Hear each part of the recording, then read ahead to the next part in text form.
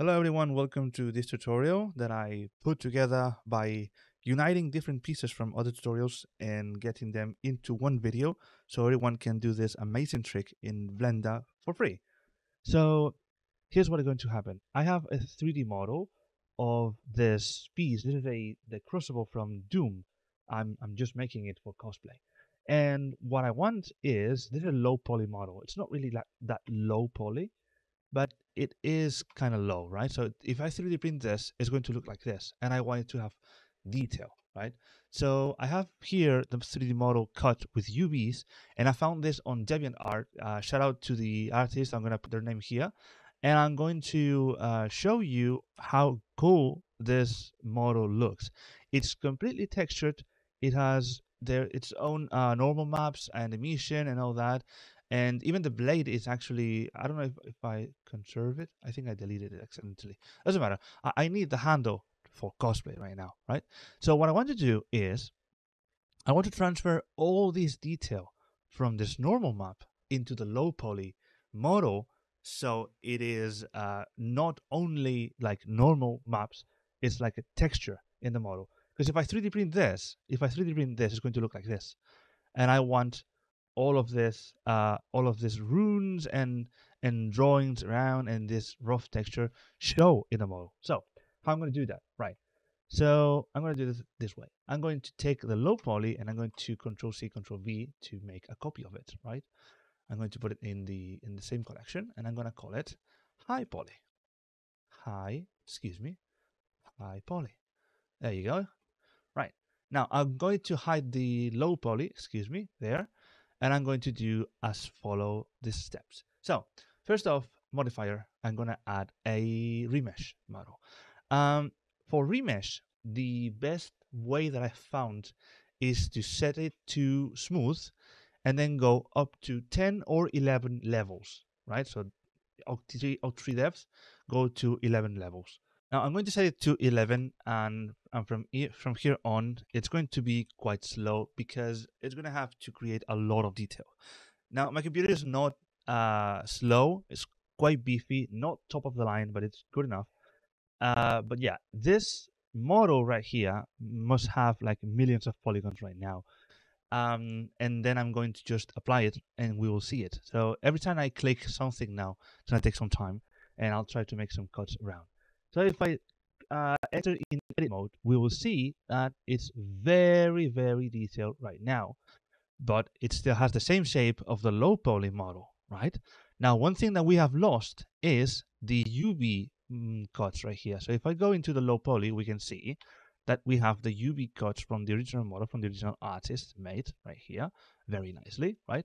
But when you remesh something, you lose those details. So now we have to send this detail from the low poly into the high poly. Usually you do it backwards for red topology, but this time I want to do it the other way around. So what I'm going to do is take this high poly model that has a lot of detail. You can see here, right?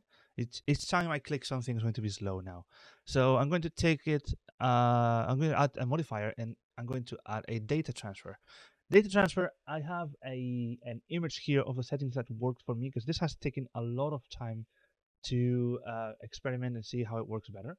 And so I'm going to do as follows. I'm going to check face data. I'm going to unfold it and set it to smooth. I'm going to take face corner data, unfold it, and go to nearest face interpolated. There you go. And then take UVs. And I'm going to take the eyedropper as a source, and I'm going to select low poly. Now, once I do this, the host software is going to freeze, because it's going to take a little bit of detail and all that. And I'm going to wait for it to work again. Okay, now it works back again, and I'm going to show you something. So if I go into material preview, you will see that the object is green. Why is it green? Because that's because the UVs have been resetted. They have been sent into an infinitely small point in the UV layout, and in that point, it just happens to be green color from the sword itself. So what I'm looking for is when I transfer the data from the low poly to the high poly, it's going to look like the low poly model. It's going to look like this, or that's what I'm trying to do, right? So what I'm going to do now is, after selecting all of this and selecting the source, go to generate data layers. Again, I'm going to wait a little bit because it's going to take quite some time. And if we are in material preview, we shall see the material apply into the high poly model. That's because it's taking kind of an interpolation of where each UV cut should be on each of the faces, and it's sending it the detail so it looks like this. Now, again, this is not the low poly, this is the high poly. The UV layout has been transferred to this one. And now we have a model that has the same UV layout and the same normals and color and all that as the previous model. Now, there's a problem with this, and is that if we go to solid, it still looks like low poly. We have to transfer the data from the normal map into the mesh. How do you do that?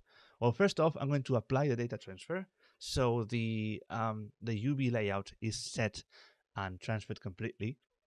And after waiting for a little bit again, I will see this, right? It's going to still look high poly. You can see it.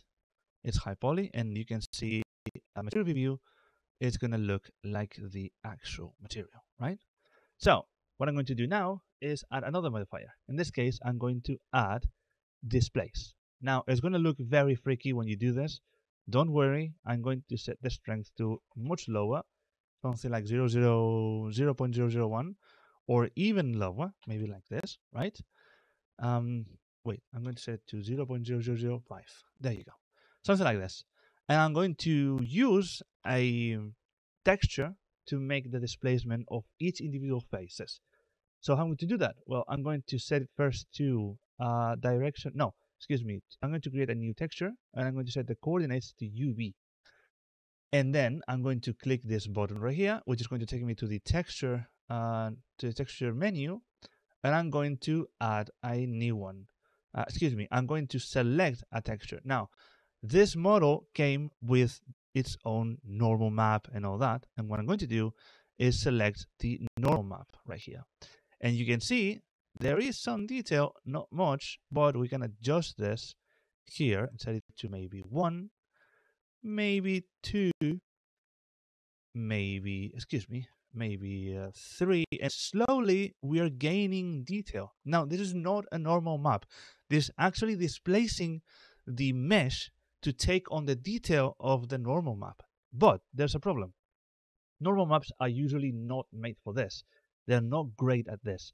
So what I'm going to do is go to a website that I will leave link in the description and the name here on the screen, where you can take a normal map and transform it into a height map, which is what I want.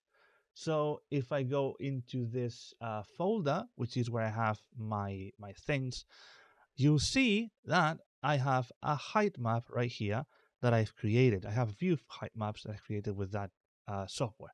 So what I'm going to do is I'm going to go again into the texture. I'm going to open a new one, and I'm going to select the height, new, and open image.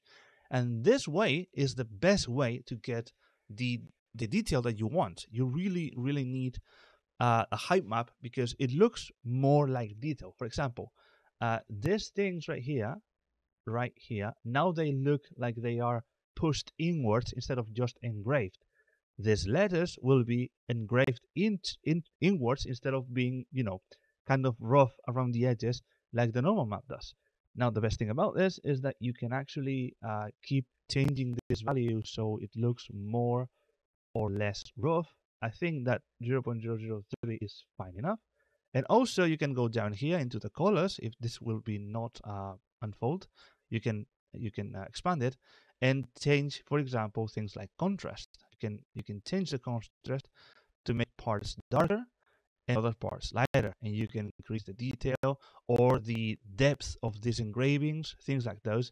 I don't want it to be too exaggerated. I'm going to leave it at 1.2, and that's actually a good detail and a good 3D model. Now, one thing that you might see is that the polygons from the low poly model are still kind of visible. You may want to take later this and apply some sculpting to it to kind of soften those hard edges. But this looks pretty nice for a 3D print. And so what I'm going to do is I'm going to apply this change.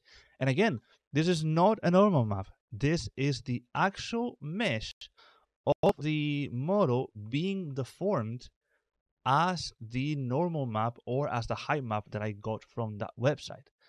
So yeah, it's pretty nice. It's really really good, and this is very good for any kind of rough texture, like for example this sword, for stones, for terrain, for 3D models from figurines, things like those. It's awesome. Now this method of transferring the UV layout from one model to another might be kind of finicky if you do it with very detailed models, but it should work most of the time. And if not, try to tinker a little bit with the settings and see if it works later. So yeah, this can be exported as an STL, export as an XTL, right? And you can just use it. It's very fine. So that's it. That's the tutorial. Hope you liked it. If you have any comments, any questions, anything to say, and you can write in the comments. And see you later.